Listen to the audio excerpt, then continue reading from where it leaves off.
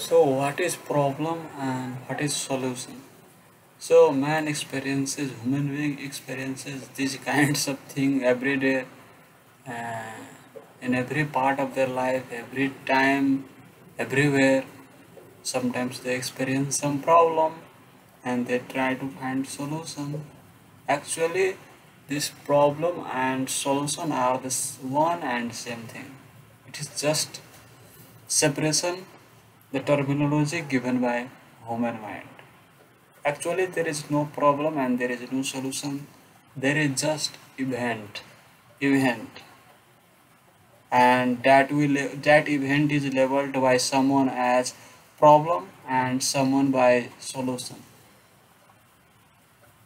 When I experienced this one thing when I was a child, and my mobile phone, do you know? Yes, you know, my mobile phone went wrong. I don't know what happened, but I tried myself to repair it and I could not repair it, my mobile phone. I searched on internet many methods to repair and I was so exhausted I could not find any solutions. I was not able to find solution, and after about 2 days of constantly trying to repair it myself, by searching internet, I thought that that may be software issue and that may not be hardware issue. So I can repair it myself. If I go to repair shop, they may charge money. So I tried myself to repair it. But after great exhaustion, I could not repair it. And I went on third day. I went to shop and he took that mobile and repaired it in 5 minutes. So I could not repair in 2 days. He repaired in 5 minutes. That was the great problem for me, and that was solution for the mechanic who repaired it. So the event was same, that mobile phone went wrong, and that I was taking it as a problem that mechanic took from the side point view of solution. So this is a single coin. I was facing on this side and I was seeing the problem. The mechanic was facing on this side and there is solution. So everything is like this. Whatever looks problem to you may be solution to someone else. Or that may look solution to you as well. If you look from this side, not from this side.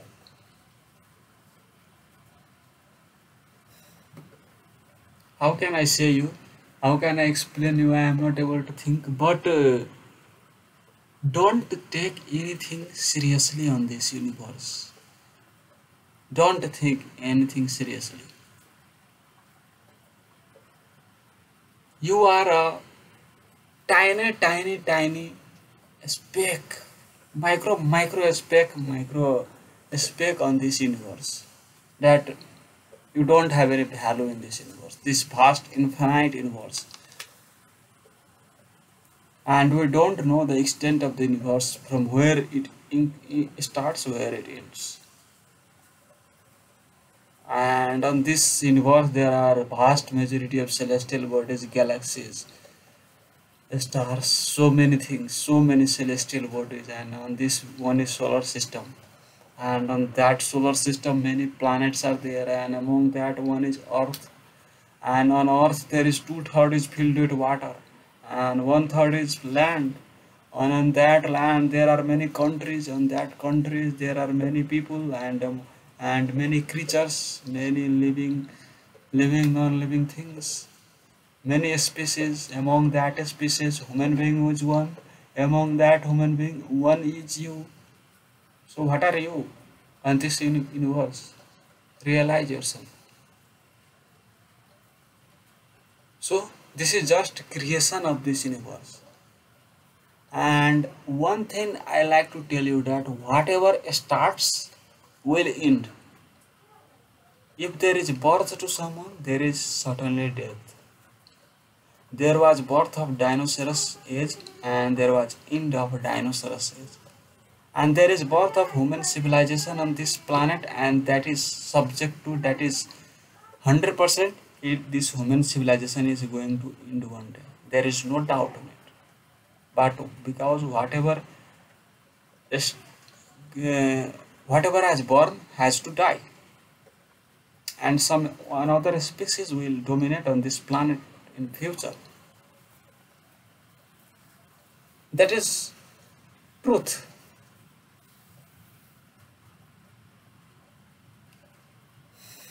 That is truth. So why are you so engaged and taking this life so seriously? Why are you acquiring these materials, this wealth on this planet? What will you do? What will you do by gathering this wealth and this and accumulating a heap of wealth? Will your child, do you want to secure the future of your child so that they don't have to crisis?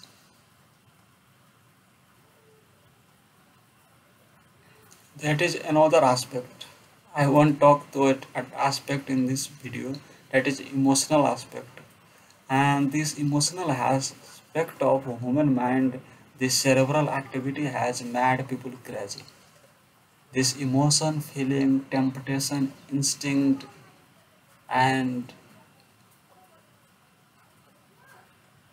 this these feelings, these emotions have made people crazy, crazy. They they're actually, if you go on comparing a plant, they don't care their child, another plant who is their child, or they don't care their surroundings because they don't have cerebral activity. They grow themselves, they give fruit, and they don't care whoever pluck their fruit or who pluck their flower because they don't have cerebral activity. They just it is just a life without cerebral activity. They don't have emotions. They don't experience it. But human beings have this cerebral activity, and they should have utilized in their own favor for their growth, for the growth of humanity. But it is the greatest misery that they have fallen prey of their cerebral activity themselves. So when a mind starts regulating you, it becomes problem. When you regulate your mind, then that is solution. I am trying to explain it from different perspective. How are you perceiving? I don't know. I don't have excellent teaching skills. Actually, what I have experienced myself is sharing with you. So whatever works for you, you can utilize from my words. If it don't work for you, you can search alternative methods, whatever works for you. But whatever I have experienced it in my life, because I have also went through lots of turmoils in my head. Lots of turmoils means ups and downs, and these feelings, emotions have really greatly troubled me, and so much troubled me that at one point I also thought of ending this life. And how I overcame this, I am sharing with you. So basically, I was previously thinking that meditation is nothing. It is just watching your thoughts. What can it do? It do it for me. But actually, it is miracle for me. Miracle.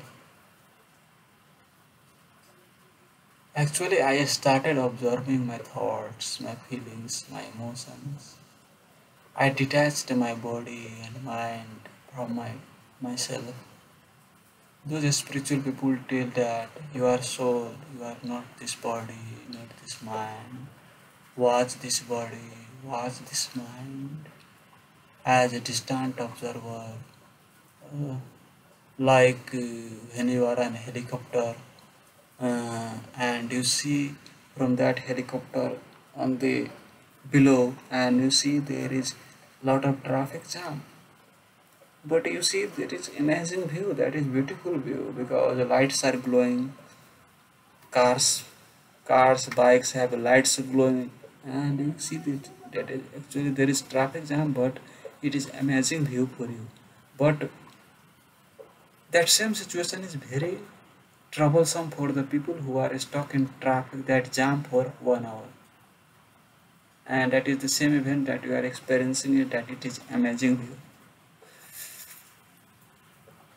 So when you engage yourself with this body, you can't have that amazing view. If you want to have that amazing view of your life, you have to dissociate your body and mind. And I have experienced it. I have experienced it because your sense organs, these sense organs,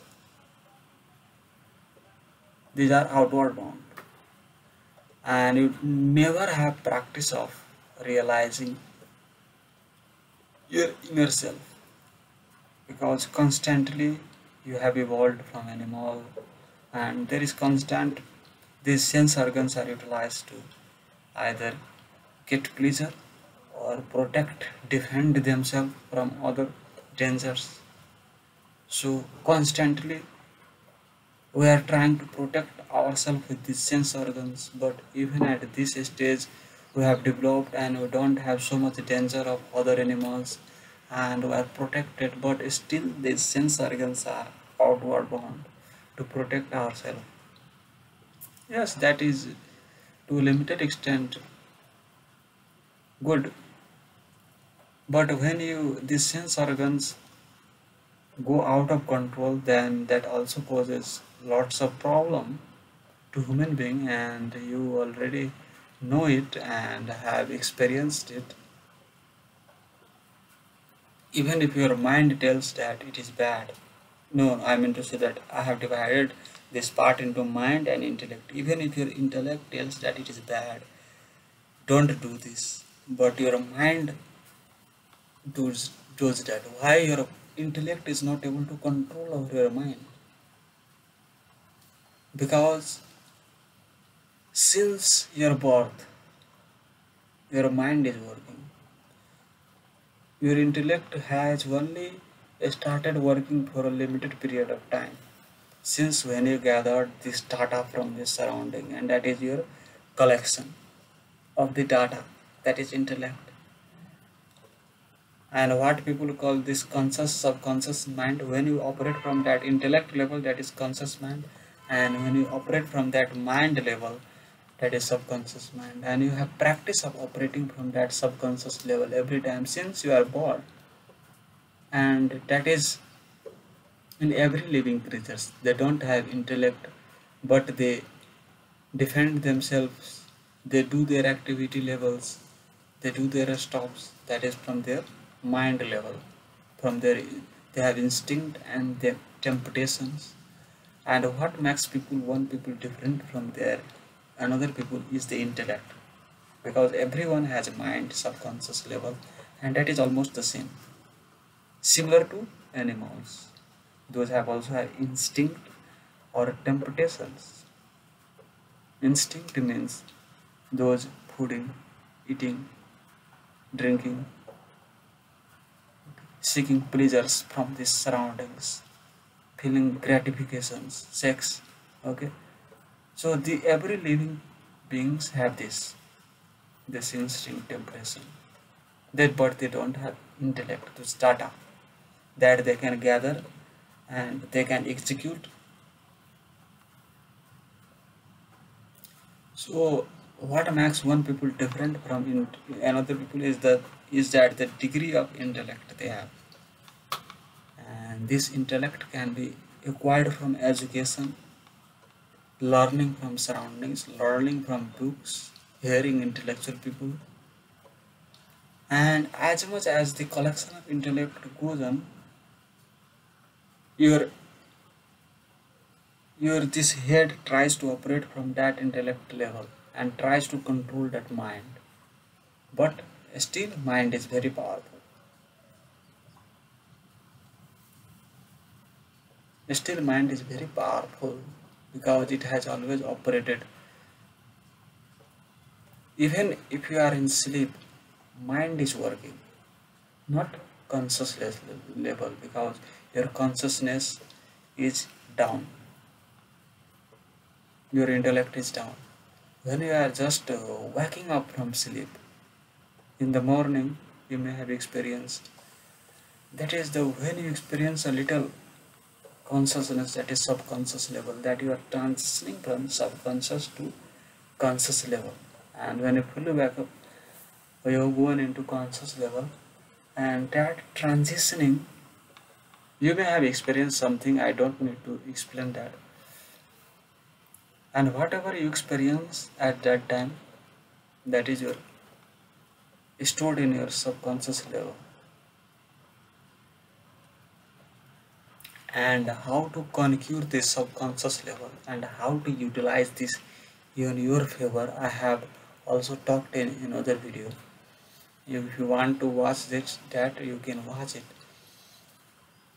There is a tricks to utilize this subconscious level in your favor, because this subconscious mind is very powerful.